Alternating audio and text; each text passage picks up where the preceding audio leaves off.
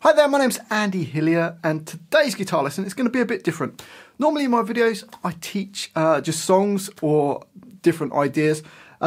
This is going to be a real guitar lesson, so it's going to be all about the minor pentatonic scale. I thought I'd do something different. Hopefully you like it. If you do, don't forget to comment in the comment section. So I'm going to teach you about the minor pentatonic scale. I'm going to hopefully make it so you understand what the pentatonic scale is, how to use it, how to apply it in different contexts, and just to get around the fretboard as well. Just before I start going into the lesson though, if you wouldn't mind subscribing to my channel, which is Andy Hillier, give me a like on the video, and I'd love to hear from you. I do read every comment, so leave me some comments in the comment section. Okay, the minor pentatonic scale. Let's start with the basics. What is a scale? A scale is just a group of notes that go together and they sound like nice, hopefully nice, although some scales sound weird. So lots of different types of scales, but the minor pentatonic scale is a very simple scale. It's called a pentatonic scale because like pent means 5, it's a 5-note scale. Although often when people teach it, they just teach a shape and then they've got no idea that they're just playing 5 notes, they just play a shape. So I wanted to hopefully unravel everything in this lesson. So 5-note scale, we're going to do it in the key of A. So it's going to be an A minor pentatonic. But the good thing about the guitar is, and these shapes that I'm going to show you, you move it all up and down the neck and you can play in every single key. It's much easier than if you're playing a piano when you have to learn the different notes. Okay, so let's get down to it. A minor pentatonic scale. Now we need to know where the note A is to start, because A is the lowest note. We call it the root note of the chord, of an A minor chord. Right, so on the E string, top string, nearest to your face, E5, that note is A. But we're not going to think of it as A, we're going to think of it as 1. Now we need to know where all the A's are, or all the 1s are on the neck. Well, not all of them, but a few of them to start with, right? So E5 is A, but we're going to think of it as 1. The next one that I need you to know is on the D string, D7. So it's still an A, note A. So think of that as a 1 as well. So you've got a 1 here on E5, a 1 here on D7. We've got one more that I want you to learn now, which is on the B string on B10. So that note is also A, or 1. So we've got E5,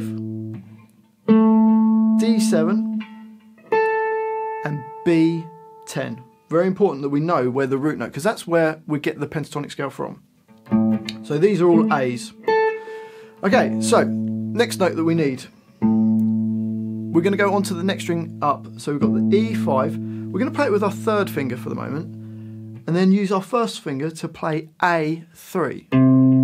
So we've got E5 and A3. Now if you listen to those two notes together, they sound sad, because this note here is what we call a flat 3rd.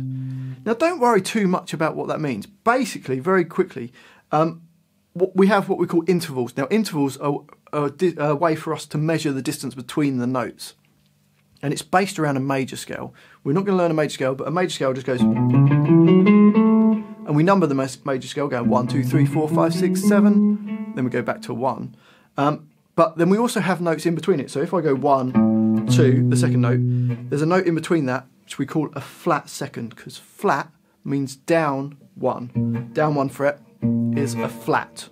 Okay, so we've got this E5, which we call 1. A string at the 3rd fret, we're going to call that flat 3. That's its name, flat 3. It's the distance from this note to this note. And that sounds sad. and that gives us the minor sound. So this is a very important note for the minor pentatonic scale. It gives us that sad sound. Okay, so we've got E5, A3, and now we're going to use our third finger on A5. Now this note is called the fourth. So we've got the first, the flat third, and the fourth. If you hear the relationship between the root, the 1, and the 4, they sound quite nice together. It always reminds me, when I was learning in studying back at the Guitar Institute, and we had to learn the intervals, they gave us different like melodies to work out the different intervals, and that always reminds me of Here Comes a Bride. So every time I just hear a fourth, in my head it goes straight to that. Okay, so that's the fourth. So we've got the root, the flat third on A3, the fourth on A5, and then we're going to move that finger up 2 frets. So we're on A7. And that note, if we play with the root, it's a power chord. So it's the 5th. So we've got the root and the 5th. So you'll often see on music, when they have a power chord, if it's an A chord, they'll put A5, because it's the first note and the 5th note of a major scale. So far we've got the root, the flat third, the 4th, and the 5th. One more note we're going to learn for now.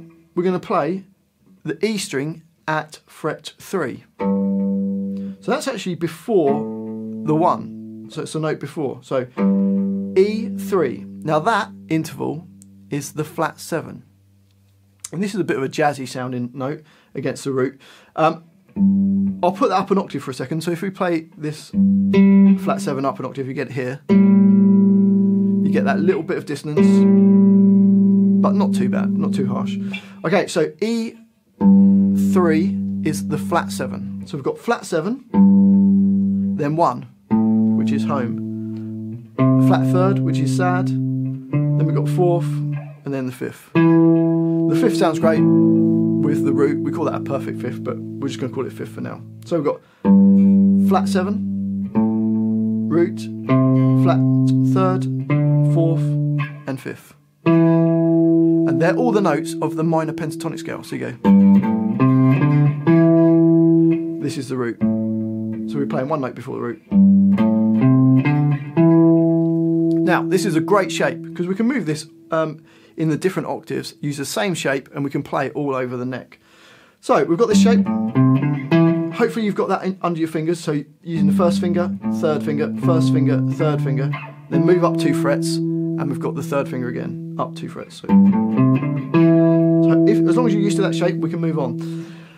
Then we're going to do the same thing, but on A in the next shape. So we've had the E string at the 5th fret is the first A. Now we've got the D string at fret 7. So this is our 1. So we're going to have the flat 7 on your first finger, so fret D5. And then D7 is the 1. Then the flat third, the sad note, will be on G5. So we've got, and then you use your third finger, because we're doing the same shape, on G7, which is the 4th, straight down from the root note. And then the 5th, we go up 2 frets to G9. And if we play that with the root, we've got another power chord. So this shape, we've got, so it's exactly the same shape. If you watch.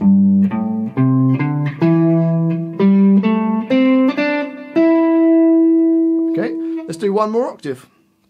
So the next A we've got is on B10. So we're going to do the same shape around it. So first finger is down 2 frets, so on B8, then B10, onto the E string, play E8, E10, then move up 2 frets. So you get. Okay, so the A on the E string at the 5th fret, and we'll play the shape around that. And now on the A, which is on the D string at the 7th fret, Then on the A on the B string, which is on the 10th fret of the B10, we go. So if we put that all together, you get.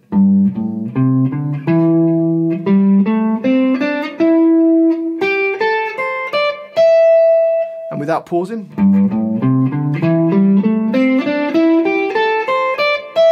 Let's just play it a little bit slower.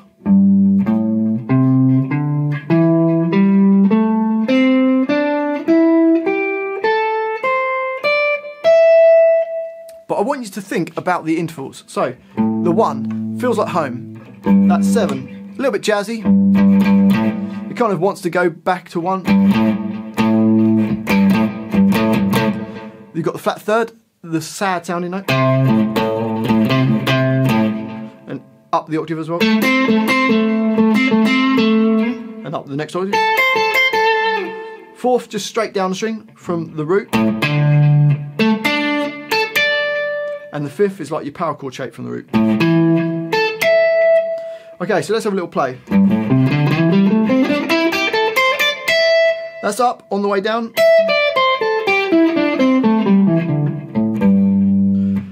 So let's have a little improvising. So you could do something like.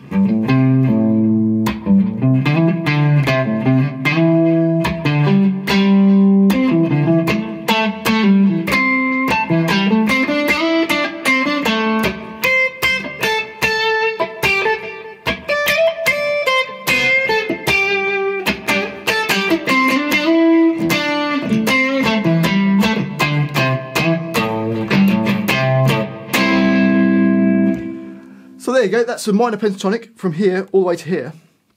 Now if we want to extend it a little bit, we've also got an A on the A string at the 12th fret. And we can do that same shape around it, so we go.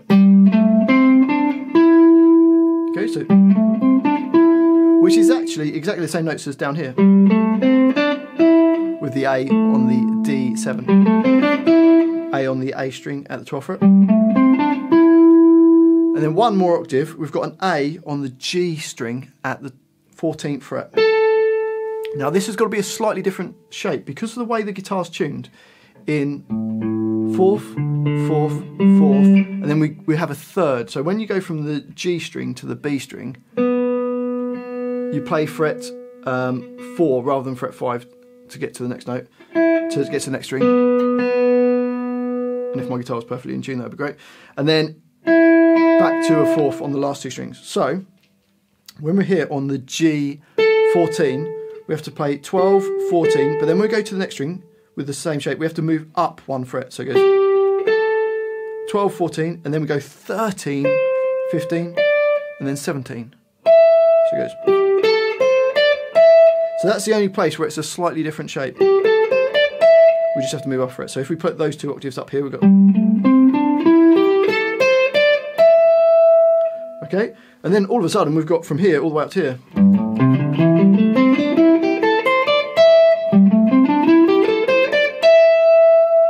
So that gives us pretty much the whole fretboard using the A minor pentatonic scale. Now it sounds great over an A minor chord, but we can also use it against a blues as well, even if it's like using major chords.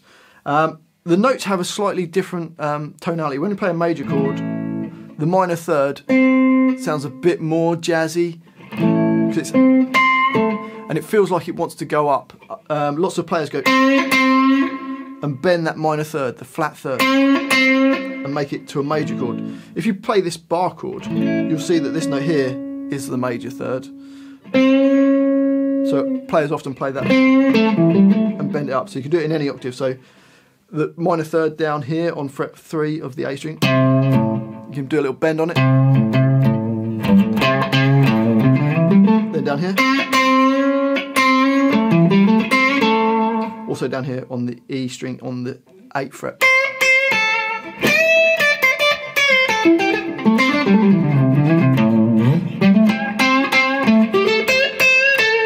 So you can, when you play over a major blues, you can, over the 1 chord, you can do that. And when you're playing over a blues, it uses the 1, 4, 5 chords. And you're like, oh, don't know what the 1, 4, 5 is. You actually do now, because the intervals that we played, you've got the 1, flat third, the 4, and the 5. So the chords that it uses in a blues, you get the 1, which is A major, then you go to the 4, which will be D major, and then the 5, which will be E major. But you can play the minor pentatonic over all of those, over the whole blues progression, and that will sound cool. Okay, another thing that's nice to do with it is to play 2 notes at the same time. Double stops, we call them.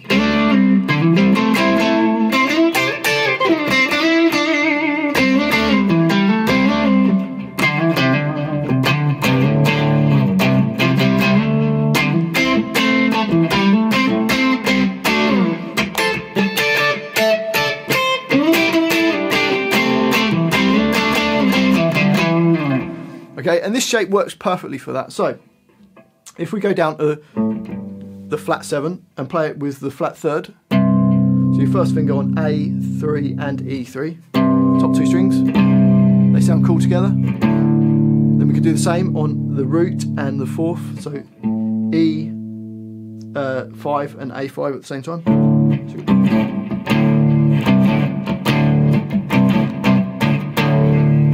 And then we can do it on the next string. We've got the A3, but then the next note on the next string is on fret 5, so we could play the root here, and then this is the flat 7 from the next shape up.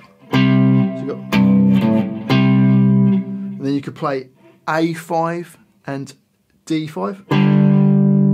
So you got, and then we could play A7 and D7. So you've got, and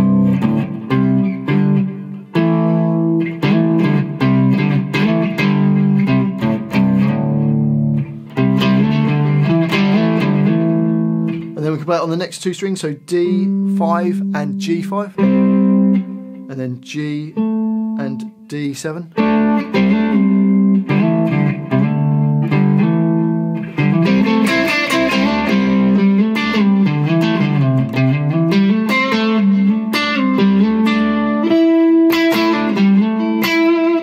Play it on the bottom 2 strings as well. Actually, we got fret G7 and B8. We can do that together. And we go up 2 frets, same shape. And then the bottom 2 strings, E8 and B8, E10 and B10.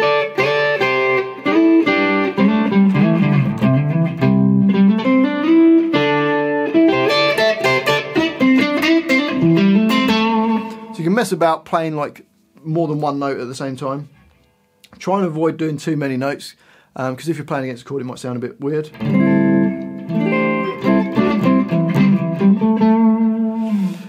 Another thing that this shape is good for is playing quite quickly over the minor pentatonic scale, because it uses the same shape in the different octaves. It's relatively easy to play a bit faster than the traditional shapes. Just do the same thing over the different octaves. And you can also do legato with it. So for that, I like to use my first finger on the flat 7, which is fret 3 on the E string. Second finger on E5, which is the root. Then first finger on the flat 3rd, which is A3. Second finger on A5, which is the 4th. And little finger on the 5th, which is A7. So you do it as hammer-ons. Same on the next octave. Oh, sorry. Then up the next octave. So you end up. And you can do hammer-ons and pull-offs on the way down.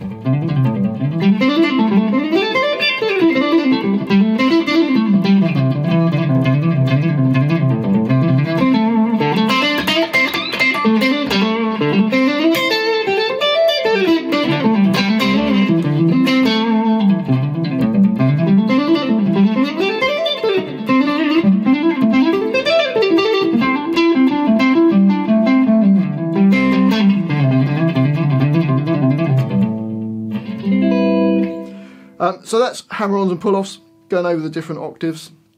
And then you just got to experiment with it. And just try and think in your head when you're playing those intervals. So flat 7, root, flat 3rd, 4th, 5th, flat 7, root, flat third, fourth, fifth, flat 7, root, flat third, fourth and fifth. And then the same on these octaves, flat 7, root, flat third, fourth, fifth, flat 7, root, flat third, fourth and fifth.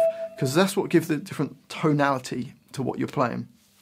And then you just got to put it all together, experiment and see how you get on.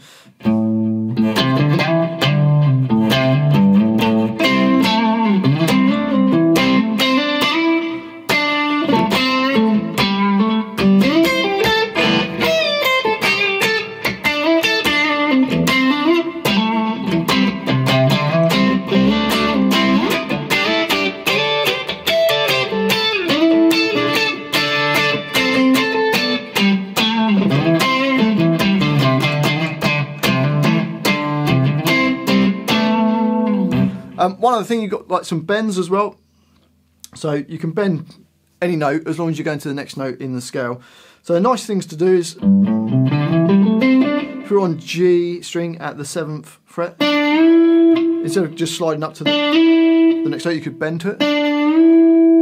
You could do it on fret 5 on the G string. So both of those notes are nice to... And then you can do that in different octaves. So you're bending the minor third, the flat third up a tone, the fourth up to the fifth. And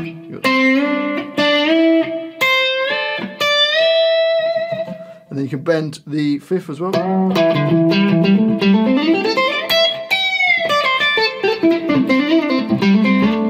So you just got to put it together, slides, hammer-ons, and just make it sound musical.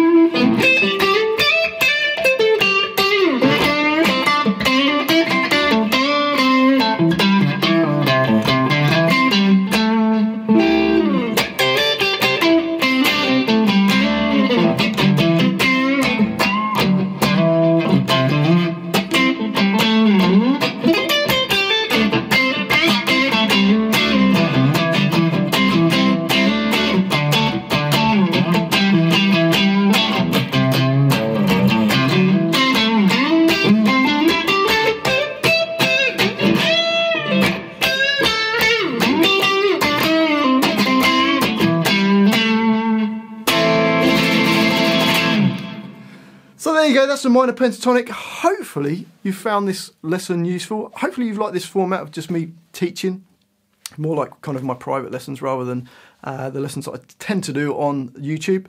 If you have enjoyed it, if you wouldn't mind subscribing to my channel, which is Andy Hillier, give me a like on the video. Hopefully I'll get some views on this video, so please like it. It kind of helps get up the analytics.